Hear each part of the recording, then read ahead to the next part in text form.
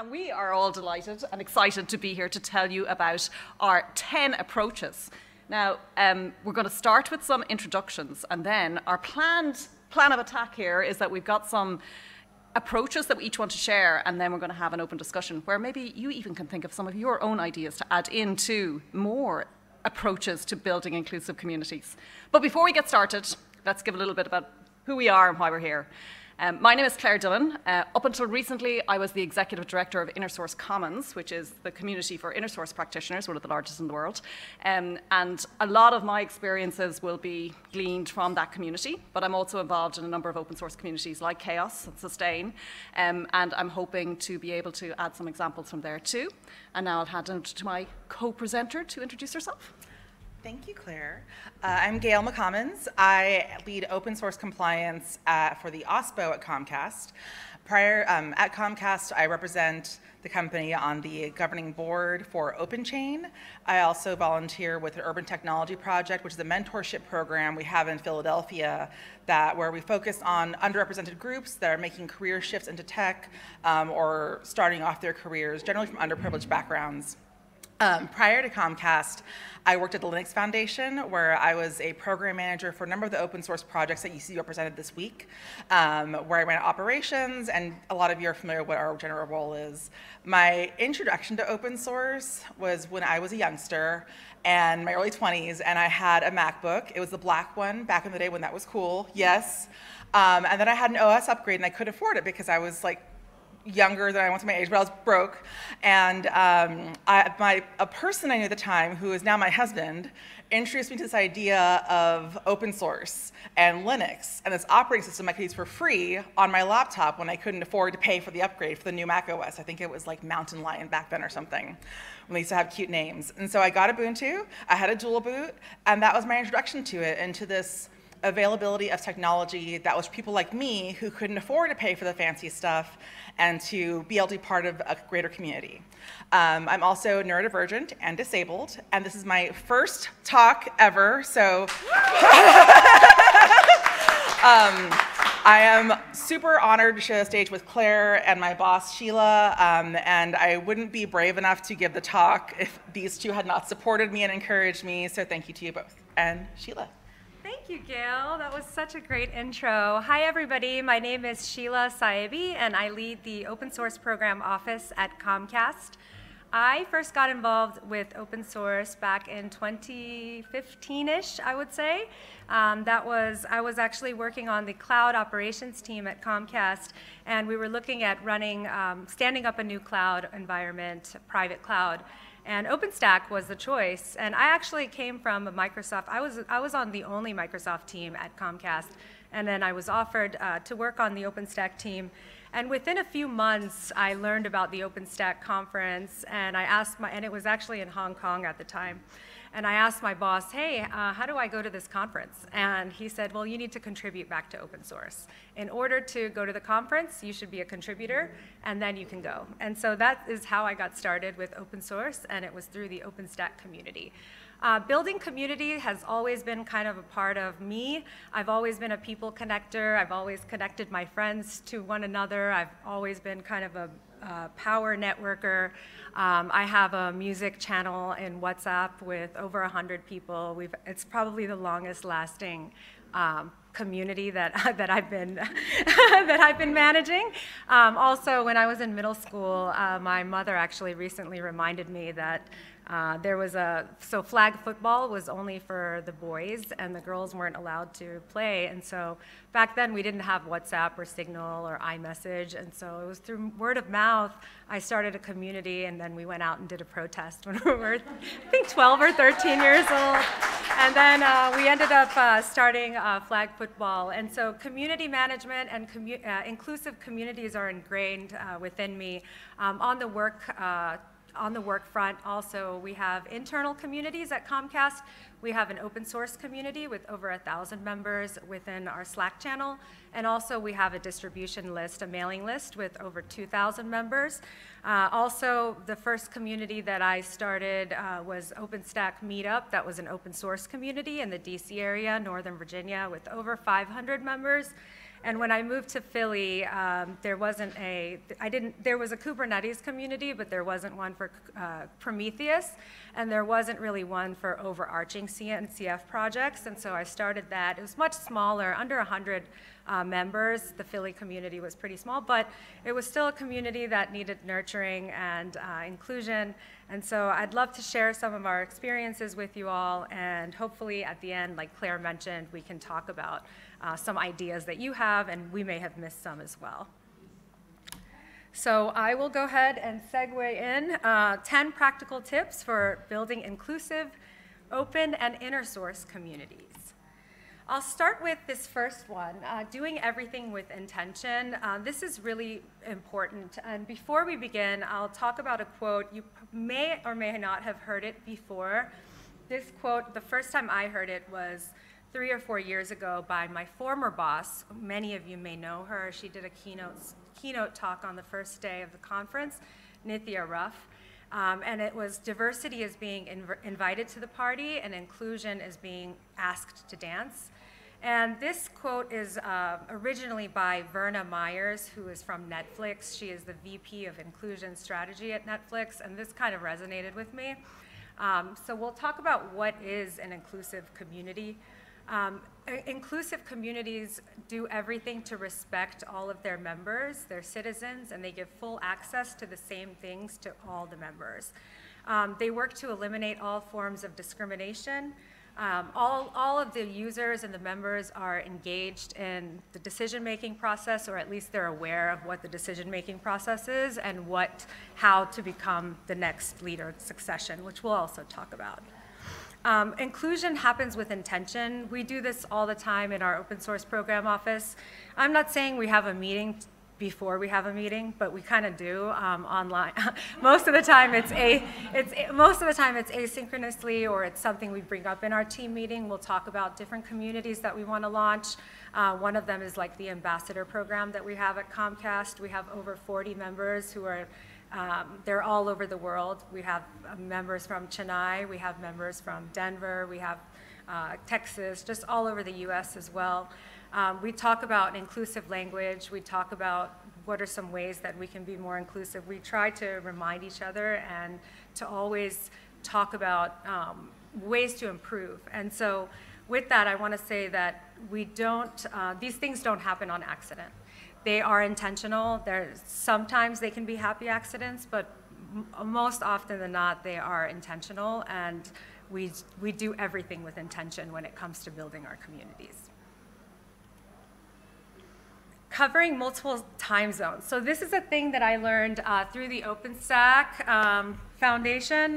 When I first joined the OpenStack Foundation and I started doing contributions, I didn't actually write code, so I needed to figure out a way to contribute. And I found that they needed language translation, so that was an easy way for me because I speak Farsi, and there weren't any Farsi translations yet. And then documentation was another one. I quickly, over the weekend, learned Markdown and GitHub pull requests. It was a long weekend. But I self-taught myself, and the good news is that my partner he was studying, so I had all the time in the world. So while he was studying, I was sitting there teaching myself Git, and covering multiple time zones was a huge thing in that community with the documentation project, even with the different networking meetings that were going on. It was important to have an APAC meeting as well as an Americas meeting. We also do that here on our team, so it's not necessarily just with open source communities, it's also within our team. We're a distributed team. Gale is located in Texas. Chan, who's in the audience, she's located in Colorado. I'm in the DC area. We have somebody in Chennai, and then we also have somebody in Philly. And so we need to make sure that we're covering different time zones. We do that by having meetings that are convenient for everyone.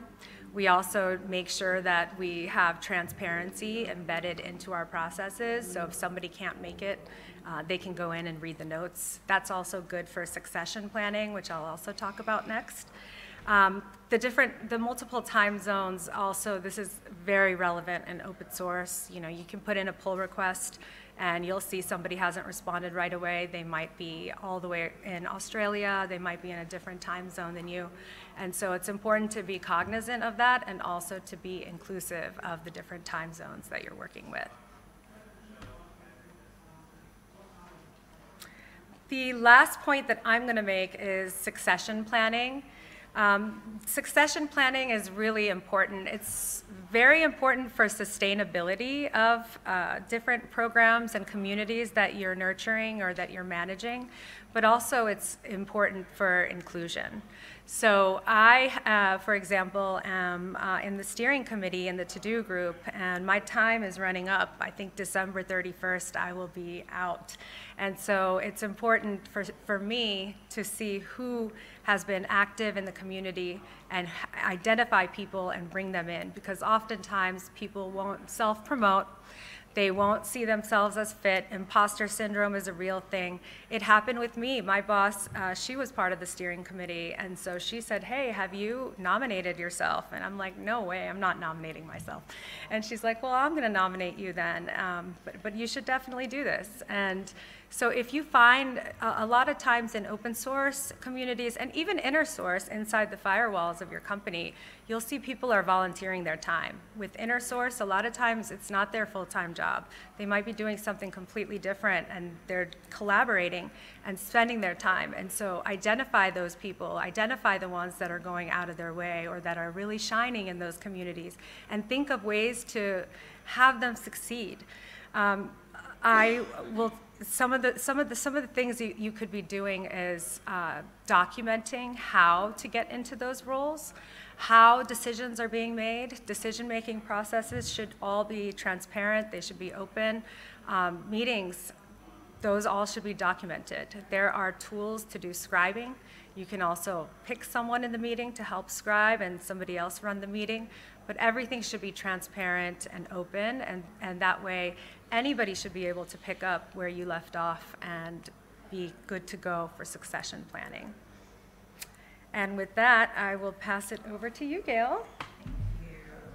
Thank you. Okay, thank you, Sheila. So the first topic I'll cover is around inclusivity. Yes, sorry, I'm a lot taller than these two. Is around inclusivity statements.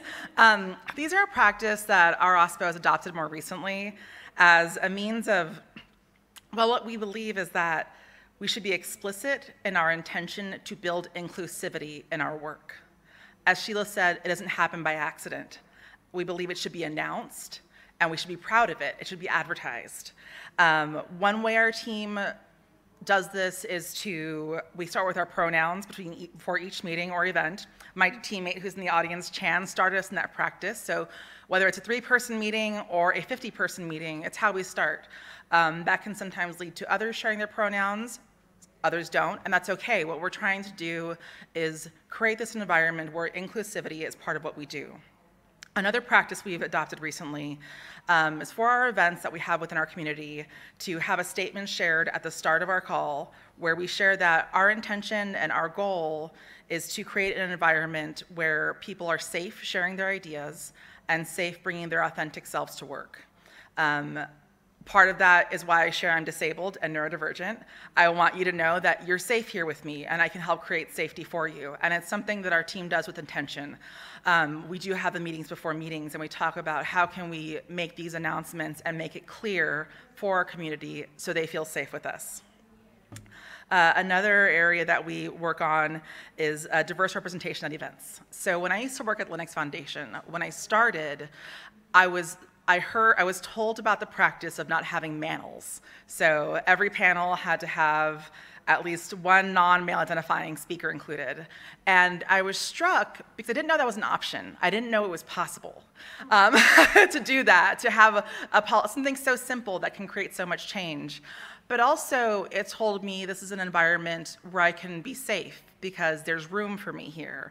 And I've been in tech my entire career, and so many instances there wasn't room for me. I was usually the only woman at the table. And to have a space where that's welcomed and encouraged, and I wasn't told, oh, women don't want to be technical or in tech, told me that I could be safe in this space. And so within our OSPO, what we do, we partner with different diversity groups internally, and we try to build talent and give voices to underrepresented groups. But we also look beyond these standard kind of lens we talk about diversity. So there's different financial backgrounds and different educational backgrounds. Is everyone here an Ivy League person? Okay, let's bring someone in who maybe has a different background. I came to my education in a very roundabout way, and we want to make sure there's room for those voices beyond gender and race and orientation and pronouns, that how can we make sure we're diversifying who we are, because that creates more room for more voices to be heard and space for more of us to be welcome. We look at different upbringings, different cultural backgrounds. In our team alone, we have many children of immigrants. I'm a second-generation American. We have first-generation Americans on our team. And we look to represent that diversity in what we do, because it's how the world looks around us, and we want to bring that into the work that we do every day. Another one of our building blocks that I'll touch on is around psychological safety. And that's become a buzzword, I think, in the past year or two. I try to come from a trauma-informed background, and one thing we've done before is to bring breathing exercises in if someone brings up something a little more intense and they need space to ground themselves. But part of this building block is that we try to create an ethos in our team that everywhere we go, we bring intentional action to create inclusivity and psychological safety. And I'll repeat that: intentional action to create inclusivity and psychological safety. As Shilla said, it's not by accident. We have to go forward and say, how can I create safety for people? Again, we all come from different backgrounds. I want to make sure you're safe having your ideas shared, and if you feel unsafe, that you have an escalation path. So when we share our inclusivity statements, we include in that, reach out to us and we will help you manage this. We've had, sometimes someone made a joke about neurodivergency. They could have been neurodivergent, they could have not. That joke could have landed well, it could have not. We want to make sure our community has somewhere safe to go, even if it's just to say, hey, like, I just need to talk about this. Something else we do to create safety and psychological safety is we have a commitment amongst our team that when we're out in the world, whether internally or externally, if we hear someone being talked over or interrupted or ignored, we have a commitment. We'll say, hey, I heard that I want to finish sharing what they had to say, or I think I heard this person speaking. It doesn't have to be combative, it can be gentle, but it's our way of advocating for our community, and again, creating safety so that our community can thrive. And what we also want to do is provide a clear way for them to engage in escalation and to engage with us and to have a safe place to land. And one of those, as I learned this actually from my own trauma background, but I saw Ava Black do this on a call, invite everyone to breathe. In these environments, we can get very worked up and we can kind of get overwhelmed and overstimulated. So we try to create space for that in the work that we do. And then next up is Ms. Clare. Thank you so much, Gale. So each of us, when we decided to do this talk, we picked some of these building blocks, but there's no particular order, but they are kind of these points that I think made a difference to us and we feel make a difference in other people's lives. One of those things is a very common point that is always brought up in open source communities, how the importance of mentorship and hand-holding. I'm not going to belabor that point because I think everyone knows how important that is. What I do want to point to is that it doesn't always have to be a big endeavor. So my own story in terms of my first open source contribution was with the InnerSource community. It itself is an open source community because we all contribute using open source methods to build the resources for InnerSource Commons. And I still remember that first time I had to make a PR. And I was terrified, I'll be honest. I'm not a techie. It has been years and years since I did any kind of programming. Even then, I knew nothing about GitHub or how to do it. And there was one gentleman in the community called Johannes who took the time to go through that with me. And what was amazing about it was it didn't take me a full weekend because of that. He actually volunteered to go on a Zoom call with me, and every time I hesitated over, is it this button? And and what do you put in that field? Because do I go long? Do I go short? Am I being too casual? Am I being too formal? I mean, these are the questions you ask yourself that, to be honest, no documentation is ever going to cover, right? So he took the time to say, yeah, this is what I put in this field, and yes, you're pressing the right button. No, go ahead, Claire. No, really, go on, press it. and just having someone to hand-hold me through that process was, honestly, put me on this path to be what I consider like an open source and inner source advocate. And the reason why this is so important, I was speaking yesterday to a gentleman I met here, and he said that his first open source commit, PR, went so badly that he didn't try again for 6 years. Now, so think of the difference that makes, right? It was a half an hour of Johannes's time. It made such a difference to me that I'm going around telling other non-techies that this is easy. And I mean, I was going around going, it's all sunshine and rainbows, open sources for everyone. I don't understand why everyone isn't doing it. I had to be told that that's not always the case. But at the same time, I just want to speak to how a small act of mentorship or a time that it takes someone to spend time with people and to be patient and to accept the fact that they might be terrified is a really valuable thing. My second point is about feedback and emojis. Now again, this is all about energy, expending energies, right? Again, everyone knows that feedback is important. It is incredibly important to acknowledge contributions and people's effort. I have also noted that very few people are really good at this, right? Like, I know a couple of people in the InnerSource Commons community who give really good feedback. They take the time to consider what exactly about your contribution was really good, what exactly was your strength that you're displaying. But very few people do that well, and very few people take the time to do that to the degree that the people who are good at it do. My quickie, snappy kind of version of this is emojis. I don't know about you all, but it was one of the transforming things about Slack and social media for me was kind of like, I don't have to think about what to type. I can just use 1 or maybe 5 emojis, and I'll expend my energy in deciding which of the dancing penguins is most appropriate for this particular situation. And I love it. I'm out there emojiing everything. And I suppose I wanted to share that, well, for me anyway, it's a piece of feedback in a void that can be the void that you contribute into. And no matter what your contribution is, whether it's a comment or whether it's an actual PR full commit, some sort of recognition that you're there, that you're giving energy to the world, even if it's a tiny little dancing penguin, I particularly like the dancing penguins for anyone who's out there, then that is what actually gives people the energy back and makes that kind of energy exchange worthwhile and purposeful. So that's my second one, feedback, but particularly emojis. And my last one is a comment about physical and virtual events. So again, I got into the open source and inner source communities about 5 years ago, but it wasn't until the pandemic that I really became involved. Now, the point I want to make here is that I know that after the pandemic, there was this rush to get back together, to feel this physical connection. And I am not downplaying the importance of having physical opportunities to get together and meet people and do hallway tracks and all the rest of it. But what I want to say is that we can't go back to the way we were, where that was the only way. I would never have been able to pick this as a career or have the access to the events and the people. I didn't have a travel budget. I didn't have the means by which to pay for an event ticket. I didn't even know how to pay for an event ticket.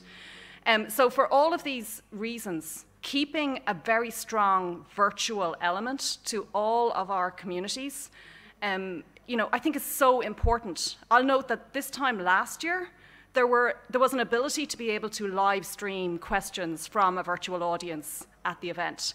And it's disappeared. And I get why, right? There are logistical reasons why these things change and costs associated, but it changes the dynamic. It means that anyone now participating in this virtually is doing it after the fact, and they don't get a chance to actually participate in the conversation. So for me, I would like to ask folks to consider that as long with physical events, we do always consider, A, is there a virtual opportunity to participate? Is it an equal opportunity to participate? And maybe sometimes you need a virtual first experience to give that widest possible opportunity to participate. For people for whom just getting over that barrier of getting somewhere is a really, really difficult thing. And it will honestly, well, it creates a much bigger dance floor, so that when you are inviting people to dance, there's room out there. You know, it's not all doing the moves, you know, taking up all the space. There's like kind of room on the edges for more people to join in, and I think that would be a great thing. So I think the last point, I'm going to pass back over to Shilla to kind of introduce us into the last point, because we kind of brainstormed all these things and what were our favorite points, but there was one that we all wanted to get, so we decided we'd do it together. We all have a bit to say on this last one. Go on, Shilla. Thank you, Claire. So drum roll, everybody. Building personal relationships. So this is incredibly important in building inclusive communities. These are I'm going to actually talk about a story, an example. One of the things that Gale did when she, I want to say maybe a year ago or so, 6 months to a year ago, she connected with the Bengineers group. They are the black engineers at Comcast, and there's a woman who runs. She's now, I think she's the president. Is she the president? Carolyn? Yeah. So there's a woman who runs the Bengineers group, and what Gale did was she connected with her, and then whenever we have our newsletters or whenever we have opportunities like our ambassador program or whenever we have conferences or events, we make sure that Carolyn, she puts in a plug for us. She actually gets in right onto the distribution list, and she puts us right on the calendar directly. We don't even have to go through an intake process. That's an example, I think, of building different relationships and building inclusion into your communities. Another example that I can use is for when I got into the user committee for OpenStack, I had a relationship with somebody from CERN, and I was so shocked when I found out that he put my name in for that position. I had no idea that this would happen. A lot of these relationships for me, were formed at conferences, but they don't necessarily have to happen in person, like Claire mentioned. A lot of these communities, like you'll see CNCF or Kubernetes, they have Slack channels, there are mailing lists you can get in. There's a bunch of people that they respond into the mailing lists. The OpenStack Foundation, I'm not sure about now, but used to hang out in IRC. So that was a good place where you can go and meet people and ask questions. These personal relationships have really, really helped me in my career. Even when I mentioned earlier today that I was actually working on the only Windows team that was in Comcast at the time. And when I moved over to the cloud team, I had allies and I had people who believed in me. And they said, we don't care if you only know Windows or Microsoft, you'll learn. You'll just apply the exact same things, but now behind the command line. So no worries, you'll learn. And then I did learn eventually. So those relationships, I think, are super helpful in building inclusive relationships and also for helping get ahead, and you can do the same back. And so I'll let you all jump in. So my take on it is coming from the perspective of an introvert. I tend to, when I leave conferences, I don't have 100 new best friends, I have like 2. I'm a little more withdrawn, and I do one-on-one connections. But something that I've found that can be a strength, because oftentimes when you are making a one-on-one connection, you don't know what change you're influencing in the greater scale or who you're helping in the long term. And I think part of that, I see my colleague do it when she helps encourage someone to attend a conference or give their first talk.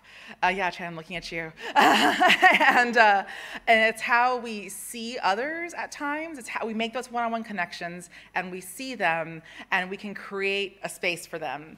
And it also helps us get work done in the ways that Shilla mentioned. We've done that, and we're able to get a team to lend their tool to us, and they pay the license fee, and we get to use it for our purposes since we don't have no budget for tooling. Or we have budget for tooling, but smaller. Don't want to get in trouble for that one. But there's a way that we're able to also be successful and create success in our team through that. But I think, again, going back to my passion around psychological safety, if we have a personal relationship and you're looking for that, I can help you find it, hopefully, or direct you to someone who can help you. That's how I prioritize it. Claire? Thanks, Gale. And I'm going to talk a little bit, well, first of all, I just want to say reinforce the fact that these personal relationships are so important. And I think we talk a lot about trust in psychological safety and who we trust. I mean, open source, InnerSource, it's all about collaboration. It is almost impossible to do that without building trust. And part of building trust is actually knowing the people you're working with and trusting them. And even if you don't know them, you're still trying to build to a threshold where you know them enough to know that you trust them. And I think that this is so important. And then to add on to, I suppose, some of the maybe tactics or practical tips for how to do that, perhaps not in the physical environment. It is sometimes easier to be able to get to know someone over a dinner, to tell stories, to learn about people's backgrounds. That all helps to build that trust. It is much harder in a virtual environment to do that without intentionally making the space to do that. And so I'll put a call in here to say, it is important not to always be getting down to business, not to always be thinking about how efficient and productive can I be in my 15 minutes, because getting to know people is an important thing, and in a virtual environment, it doesn't happen unless you plan for it to happen. So in the InnerSource Commons community, the way we've actually kind of looked at that is that we've tried to replicate the kind of hallway space by creating time in front of our big summits or our community calls where we explicitly say, we're just hanging out here. We're not talking about InnerSource, or we might, but we might talk about the fact that I got my hair done yesterday and I don't really like it, or whatever. But the point is, get ready for that, because it may be just that we're just getting to know each other. And I also want to call out the Chaos community, because they have a practice which I love. When they're actually getting people to sign in as attendees, every single time they ask you a different question, like, what's your favorite music band? Or what's your favorite color? Or do you like white chocolate? Or something like that. But the point is, yeah, exactly. And people have very strong opinions about white chocolate, it turns out. Anyway, each time you know this little bit more about everyone on the call, and it makes you have a connection. And I think that that's really the important thing. We need to find these opportunities for these personal connections that are beyond our passion around open source and InnerSource, but actually speak to the fact that we are all human beings, all different human beings, and being inclusive about the way that we are all different. So I think with that, oh, we got another one. This is such a good one. Okay, more. I also want to jump in and add in, this is something we recently started doing with our team, and I think it's working so far. We've done maybe 3 or 4 of them so far. We already talk all day on Slack. We talk all day on Slack. We also have a shared calendar. Every single meeting that anybody's in, anybody is welcome on the team to drop in if you're interested or passionate on that topic, or if you want to learn. So what we started doing on our team just in the OSPO is every other week. So we meet, every other meeting is just a personal catch-up meeting, casual. We do not need points. We don't need to go deep into details. We can actually just catch up on what we were up to in the last 2 weeks. And that could be work-related or not, but we try to keep it casual. And so we have one OSPO strictly kind of business meeting, and then the other one is OSPO catch-up session. And we wanted to do that at a time that works for everybody in different time zones, and also it is convenient, and it gives us a time to catch up with each other and kind of touch on the human factor. So. Oh, also, so I'm curious to hear from you all. I think we have about 10 minutes left in our presentation. Do you have any ideas? Is there anything we missed? Is there anything that you'd like to add on building inclusive communities, whether they're internal, whether it's your team, or open source? Chan.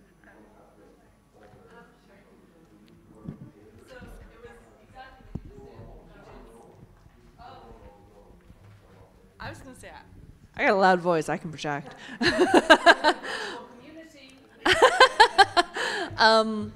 It's figuring out ways to make sure that everybody speaks. I am somebody who speaks a lot in meetings, and it's actually a really bad habit that's really hard for me to break.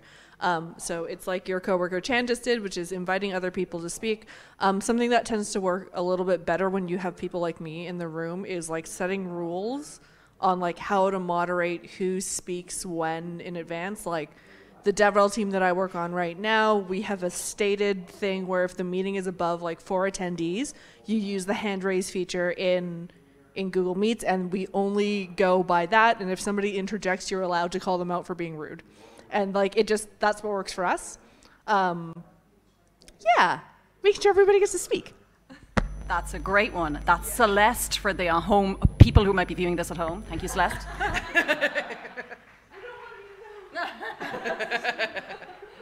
We're building personal connections here.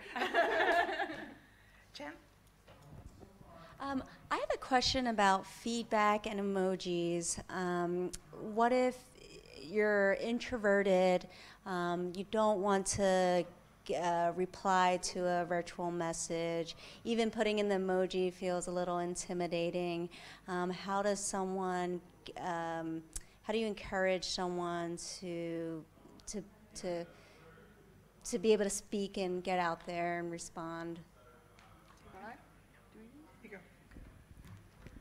I'll say I don't have the answer to that because I am an extrovert and therefore, as I've mentioned, love emojis. But what I'm going to point back to is maybe Celeste's answer. So I mean, if one thing that your thought prompted with me would be that perhaps we have just a standard emoji that everyone uses just to say I've read this. Certainly in InnerSource Commons, that's one of the things that people are getting people to practice with. So can you please, if there's a call, say, for example, to do board reports or something like that, can you please indicate you've seen this message by giving us a little eyeball emoji or something? Or can we do an emoji vote by you telling us which of these three options you prefer? So an explicit call with an explicit kind of acceptable emoji response can sometimes help people maybe get into that, if that may help. But maybe other people have other examples.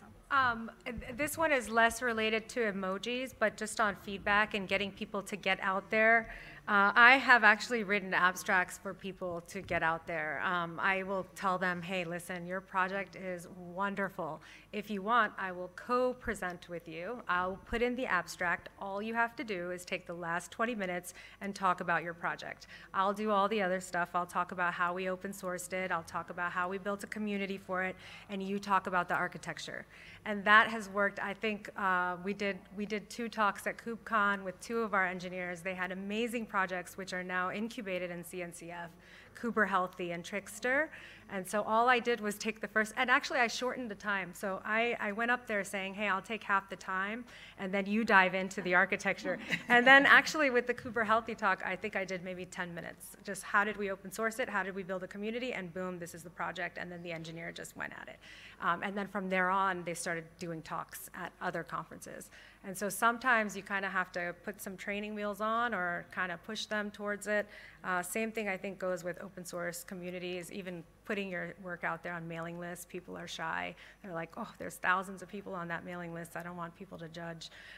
But then I'll say, well, do you want me to write the email for you? And then next time maybe you want to jump in, or maybe you can chime in or CC, you'll be CC'd.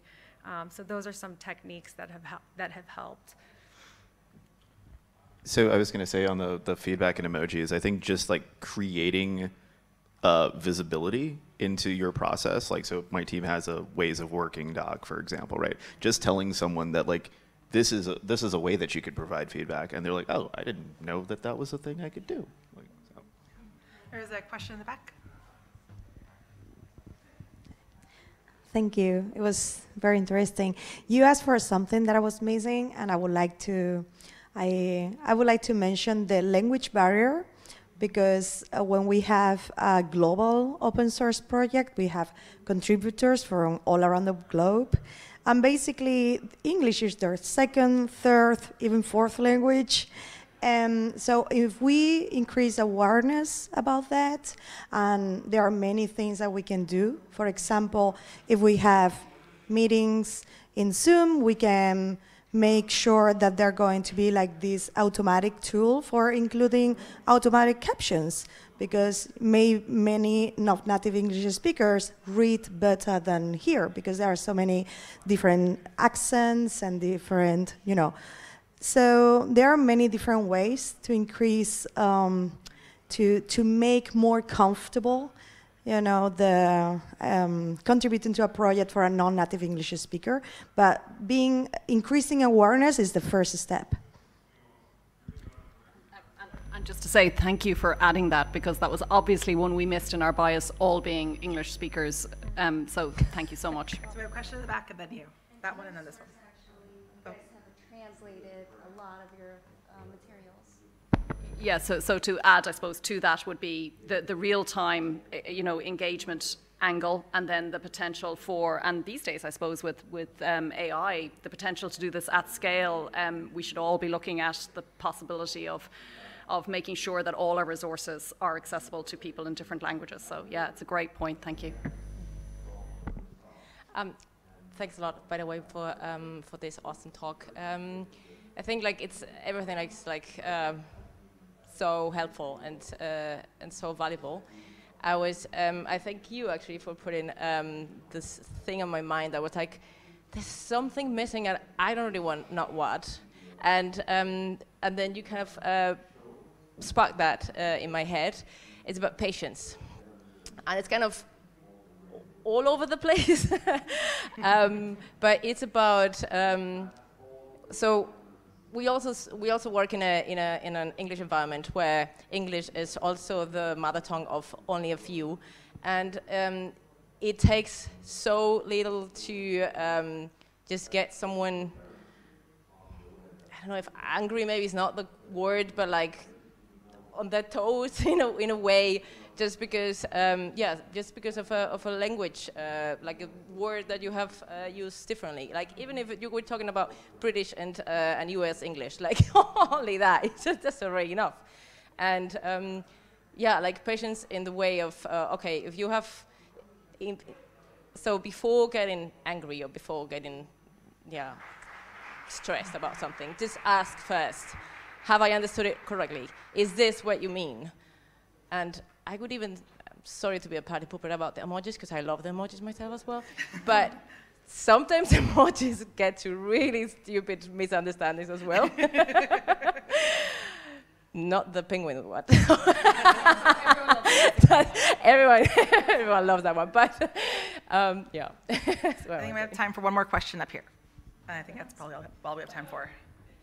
Thanks. I just want to further on Sheila's point around translations and what was mentioned about English not being the mother tongue for everyone.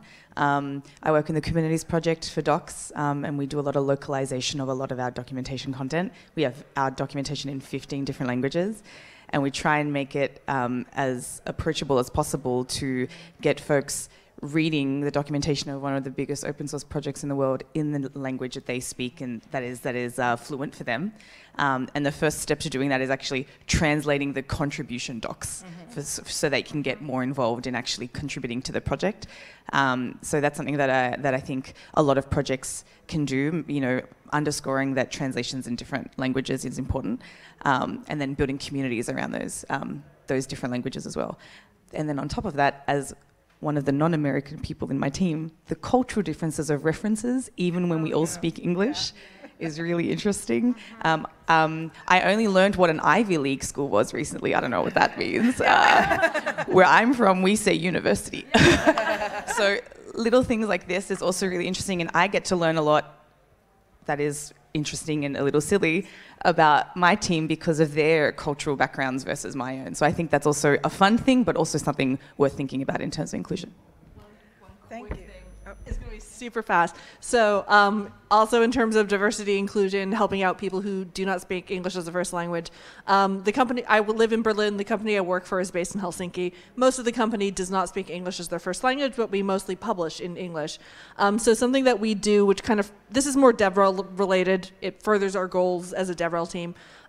We provide feedback on any CFPs that anybody is submitting, and a part of that feedback is helping people be confident that what they have written is good. And the second thing that we do is anybody who speaks and who works at Ivan and who goes out to speak at a conference, we require them to have a rehearsal so that we can give them feedback. Right. And it really it helps with the confidence a lot, and frankly it has helped with our CFP acceptance rate hugely. So yeah. Thank you, Celeste, and thank you everyone for coming to our talk. Thank you.